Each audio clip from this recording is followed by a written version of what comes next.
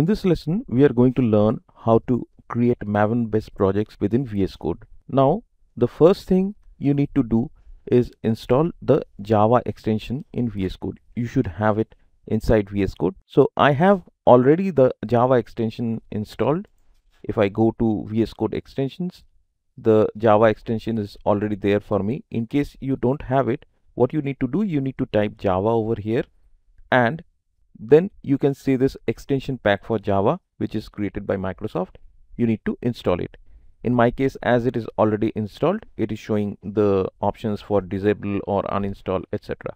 So this is the first step that you should do. You should have this extension pack for Java, number one. Number two, in your system, Maven should be installed and the Maven home should be properly set up. So in my earlier lessons, I have already shown how to set up Maven. You can follow that particular lesson.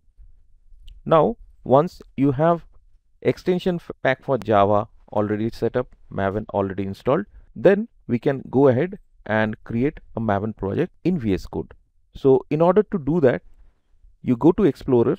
If the Java extension is already installed, you would get one UI like this, where we have the option to create Java project.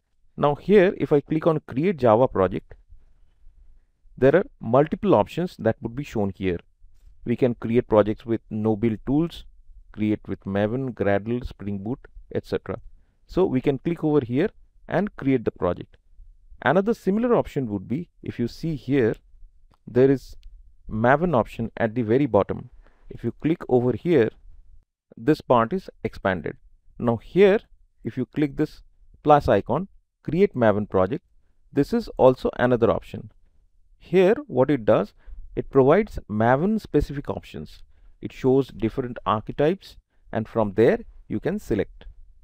So let me go to the first option. Instead of using this, let me press escape and click on create Java project. I'm using this Maven one. Now it asks me for the archetype that I'm going to select. I'm going to select Maven archetype quick start. Here I need to select a version. I'm selecting 1.4. Now gradually, step by step, it would ask for the group ID, artifact ID, etc. I'll keep it as it is for the demonstration, and I need to press enter. Now it's asking for the artifact ID. Press enter again. Now VS Code is asking for the location where I want to create this project. For this, I have a dedicated directory I have already created. This all VS Code projects for Java. I'm selecting this one. Click on select destination folder. Now in the terminal, Maven has started creating the project. Here, it would gradually create the project and ask for certain inputs. Let us wait. As you can see, it's generating the project in interactive mode. Here, you can see it is using the group ID com.example, artifact ID demo, and it's asking for version. Let me provide a value, maybe 0.0.1. Press enter. It's asking for confirmation for all this configuration for group ID, artifact ID, version, package, etc. Let me type Y. Press enter. On the right hand side, it is saying that the Maven project is created under this open. Let me click on open. Now a new view is opened. So I have this demo project over here. This is my source directory with main and test. Under main, it has created app.java, and let me see the pom.xml. So it has created the default pom.xml. It is asking, do you want to install the dependency analytics extension? I am not interested with this one at this point of time. Let me click the cross button. So still on the right hand side at the bottom, you can see opening Java project. Something is going on internally. VS Code is doing something. I would wait for that. In the meantime, let's have a high level view of this pom.xml.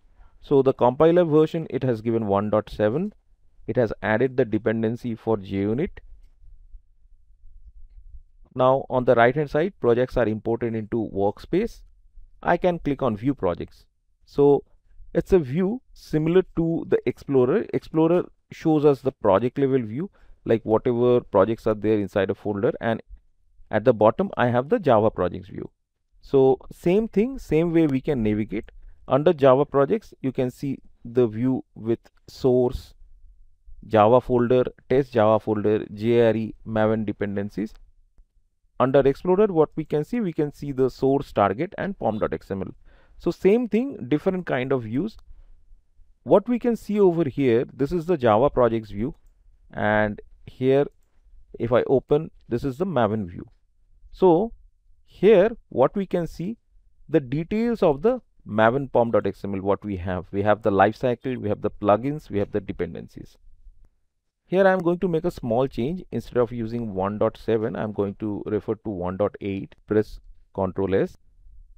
So a build was modified. Do you want to synchronize the Java class path or configuration? I would say yes, or I can click on always also. For the time being, let me choose yes. So right now it's refreshing actually, and from here under Maven, let me expand the lifecycle. I have clean, I have compile, I have install. So if you hover on top of these options on the right hand side, you can see this particular button for run. Let me clean this. So in the terminal, you can see the Maven clean command being executed. So clean is done. I want to install as well. So currently Maven install command is getting executed. It would download the jars, whatever is necessary. It would execute test also. We have, I think, a sample test file automatically created. Yes, it is there on the left hand side. This is the app.test. Fine. So what we have done, we have set up the Maven project. We have cleaned the Maven file from here, and we have installed it. We have run the Maven install command. Now I'm going to run a particular file. So for that, what we can do, we can click on the file. We can click over here to run it. We can directly right click over here and run Java. Let me run it. So it's compiling now and it is running. So I have the output over here. So there are multiple options from VS Code. We can use the Maven view. We can run the build lifecycle, right? We can also directly use the terminal. So in this way, what we have done, we have created a sample Java project, a Maven based Java project. We have run the Maven based commands from the VS Code editor, and we are able to run the Java file successfully as well. So another thing, I just wanted to give you a hint, or just want to show you a glimpse, is like that inside the pom.xml we have the multiple dependencies. Here I have a single dependency, right? So JUnit. If you hover on top of this and press Ctrl space, now what VS Code will do, it would provide you multiple options. You can get multiple options, whether it is JUnit or JUnit add-ons or something, and accordingly you can add them. Similarly, if I go to this Maven view, here we have the lifecycle, right? Then we have the plugins, we have the dependencies. So here it is showing this particular view, JUnit, and within that we have this ham crest.